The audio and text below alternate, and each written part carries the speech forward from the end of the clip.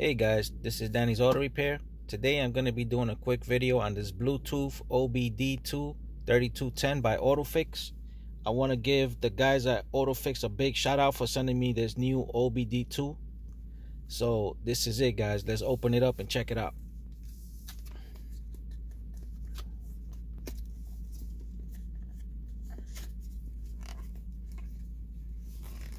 Now the nice thing I like about this OBD2 that it's very small. It can fit anywhere.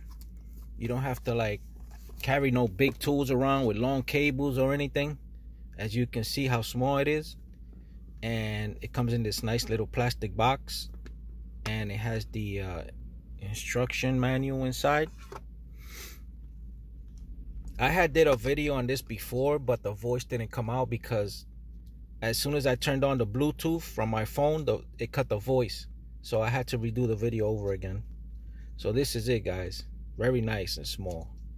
You can just put this in the glove box and just keep it there in case any check engine light comes on. You'll be able to just use it real quick. So it's pretty nice. Nice rubber feeling. Pretty cool. Autophix 3210, guys. There we goes. So let's plug this bad boy in. But before we do that, let me just check the little manual here so you guys can check it out.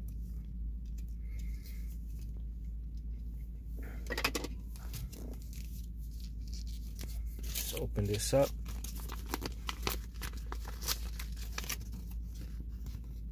So you got to download the app before you start using this, guys. And it has different languages here also. So I'm gonna show you the name of the app here. I have it already on my other phone because I had to use my other phone.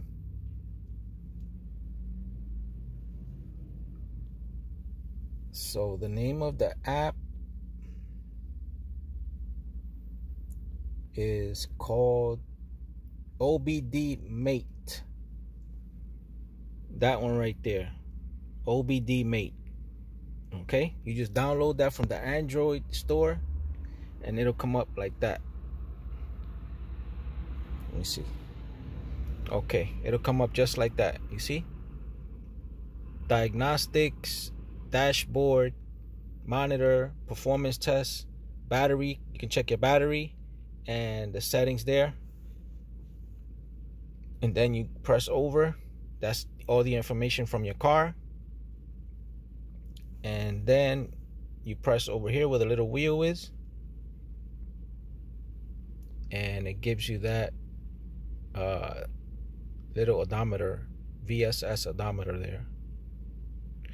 So let's go and plug this bad boy in and check it out. So what you do is you go to your OBD port down here. Mine's is right around here somewhere. Here we go. It's right here.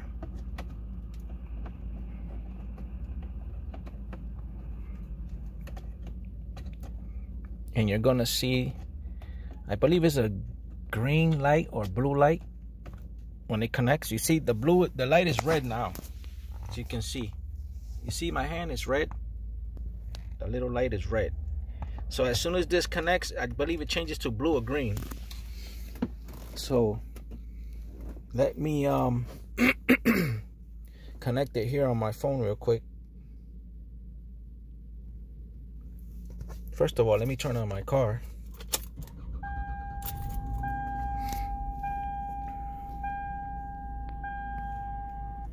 Okay.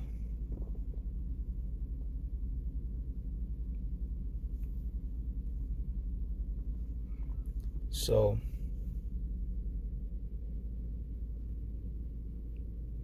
let's see. I believe that color should turn blue, I believe. Let me see. Connect. Okay, let's press connect here. Communicating with vehicle. Please wait. So now you see it changed to green. You see the color now? down here is green now. So it's already connected to the car. Okay. Press OK. It's checking the IM readiness. It's checking for trouble codes and freeze frame. Okay. So the IM readiness is ready. Trouble codes is none. Freeze frame is none also. Press OK. So now, sorry for moving the camera around, guys. Is that I had to use 2 phones for this. Okay, so let's go to diagnostics. It's detecting in progress. Okay, so as you can see, no current DTCs. Pending codes is none. Permanent codes is none also. So that means this car is running good. No trouble, nothing. See, and here on the side, you can clear the codes and rescan. And also, you can check here the freeze frame data, your data stream, and also check your diagnose report. So let's go to data stream. See, it tells you the engine RPM, how fast you're going, your speed, if you were driving. Okay. So let's go back to freeze frame. There's no freeze frame data because this vehicle has no codes. So let's go to diagnose report. Okay, there's no codes. Everything is good here. As you can see, there's no issues. So let's go back. Let's go to the battery. Check the battery. There we go. Battery seems very good. So let's go to voltage reference. Okay. It tells you the voltage before launch, voltage before starting, and okay, let's check this out. Let's go to okay. Let's go to start. Turn off the vehicle, then click OK. So let's turn off the vehicle like it says. Press OK. Oops. Hold on.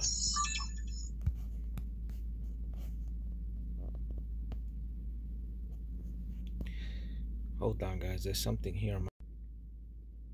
Okay, guys. There was something on my screen. I'm back now. Okay, so let's press OK.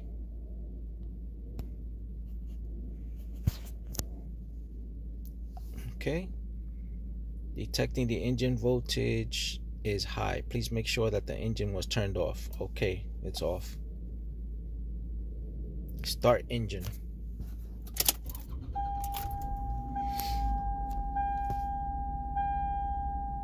So as you can see, it's telling you all the information right there. The time, 1963 ms milliseconds. That's the time for I believe to turn on. And it says engine off. The voltage was 13.01 volts. Minimum voltage is 8.76. Max voltage is 14.18. So this seems very good. So now let's get out of here and let's go to performance test. But I believe this is like if you're driving. You see, you have to be driving for this because my car is parked right now, as you can see.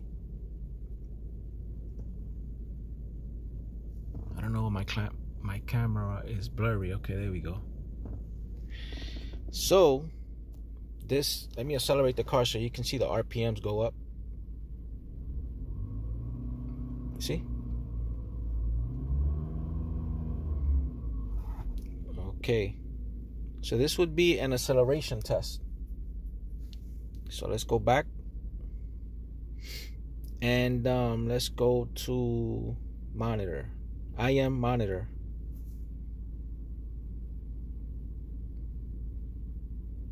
Okay. Misfire monitoring, fuel system monitoring, comprehensive component monitoring, catalyst monitoring, heated catalyst monitoring, evaporative system monitoring, secondary air system monitoring, oxygen sensor monitoring, oxygen sensor heater monitoring ready, exhaust, that's for the EGR, doesn't support that one. It supports pretty much all of them except like 2 or 3 of them. That's about it, but it's very good because this car is a little older, so if you have a newer vehicle, it'll, you know, most likely it'll support all that stuff. So let's go to where it says oxygen sensor here, O2 sensor.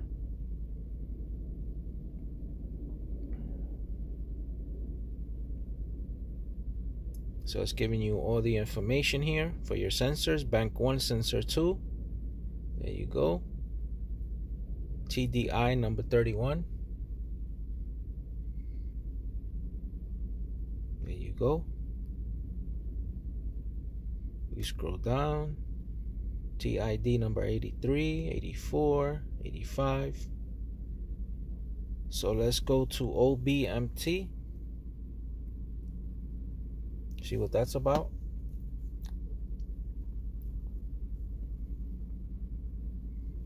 Onboard monitoring test. Okay. Here we go.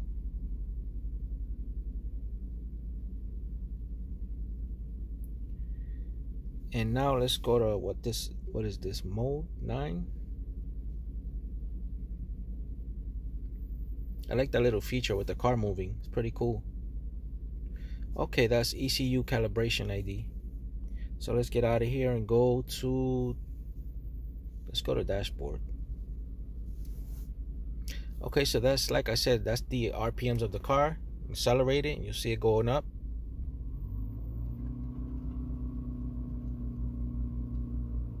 There you go. So let's go back. Let's go to settings. So here you have your units if you want to put it in English or metric.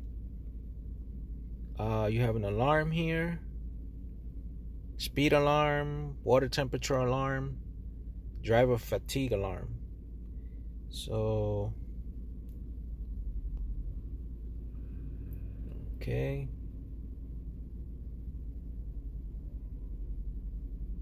so let's go to general.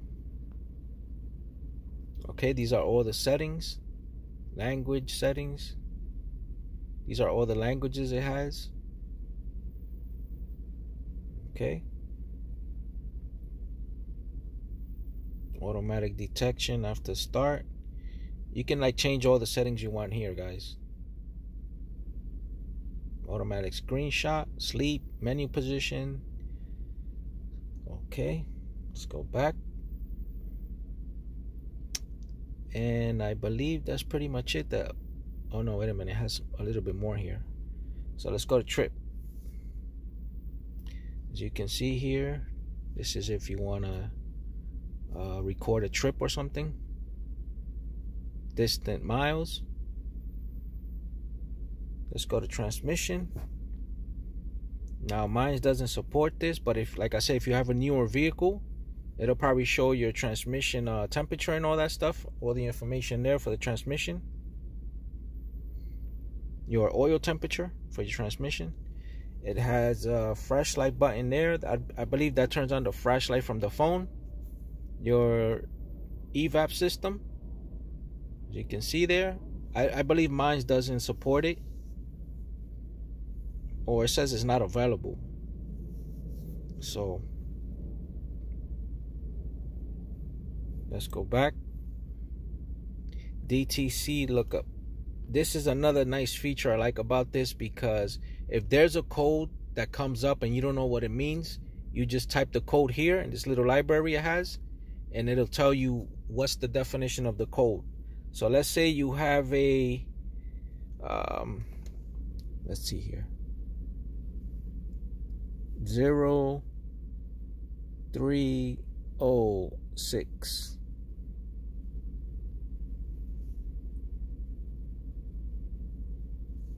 Let's go to search. No way, I did it wrong. Let's go to P0305. There you go. P0305 means cylinder number 5 misfire detected. So that's what that code means. And this is all the things that it could be wrong. Okay, faulty spark plug number 5, clogged or faulty fuel injection number 5, faulty ignition coil number 5, fuel injector harness is open or shorted, fuel injector 5 circuit poor electrical connection, ignition coil 5 harness is open or shorted, ignition coil 5 circuit poor electrical connection, insufficient cylinder number 5 compression, incorrect fuel pressure, or intake air leak. So those are all the things that it could be, guys. So that's another cool feature about this. You can search any code right there. So I believe this is pretty much it, guys. So there you have it, guys. You can't go wrong with this OBD2 by Autophix, guys. You can just, like I said, put it anywhere in the car. It'll fit anywhere. You can even carry it in your pocket. And you'll always have it ready in case, you know, your check engine light pops up. You can just plug it and find out right away what's wrong with the vehicle. You don't have to go to no other place and pay for them to diagnose your car. You can do it right there, 1, 2, 3. And like I said, guys, as you can see there, the light turns green when it's fully connected and you're ready to go. And that's it. Pretty much it. Very easy, convenient, and this is a great tool by Autophix, guys. I'm gonna put a link in the description where you can find this tool at, and I recommend this to anyone, guys. All right, very easy to use, very small, you can fit anywhere, and it's very good to have because you never know when you're gonna be driving and a code comes up and you're like, wow, now I have a check engine light on. I wonder what it could be. There you go. You just plug that bad boy in, and that's it. 1, 2, 3. All right, guys. So like, share, subscribe, and God bless. And again, I want to give the guys at Autophix a big shout out and a big thank you for sending me this tool and letting me review it. Take care, guys. God bless.